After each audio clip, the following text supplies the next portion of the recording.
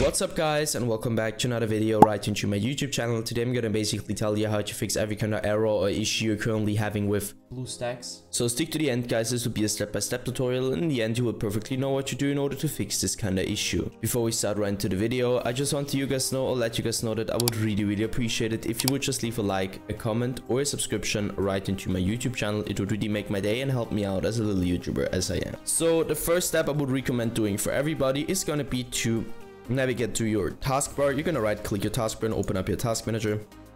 Navigate to the top left corner, click on the processes, and once you click processes, I want you to click one of those random processes, doesn't really matter which one, and once you click that, I want you to type in the name of your game, and if nothing pops up, it's good for you. If something pops up, simply right click and end the task.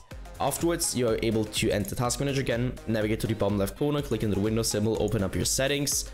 Navigate right into update and security and stick around Windows Update. What I want you to do here is going to be to simply download the latest version of your Windows driver, because it will fix a lot of issues and errors. So once you're finished with that, enter task and do the same thing for your graphics card.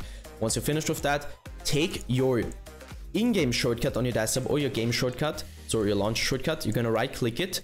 Go to the very bottom where it says properties, you're going to hit compatibility and simply copy my settings. So let's quickly run through it. Enable run this program compatibility mode 4, select Windows 8, disable full screen optimizations, as well as enable run this program as an administrator, hit apply and OK.